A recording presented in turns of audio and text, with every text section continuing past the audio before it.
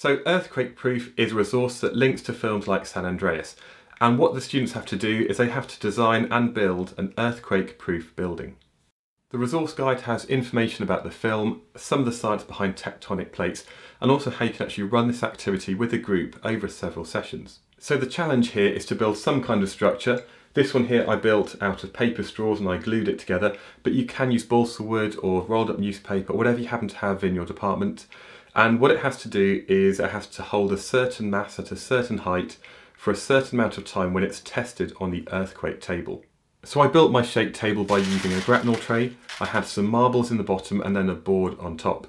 Now you can either shake this by hand, but you can also use a small electric motor with an off-center mass, and that means as that motor's running, it's causing everything to vibrate. So earthquake proof is really suitable to be used at Key Stage 3 in design technology and in maths, and it can run over several weeks, where the students have to refine their design, they have to think about how that structure is actually made strong enough. They can test it and then go and make improvements until they have this optimum design.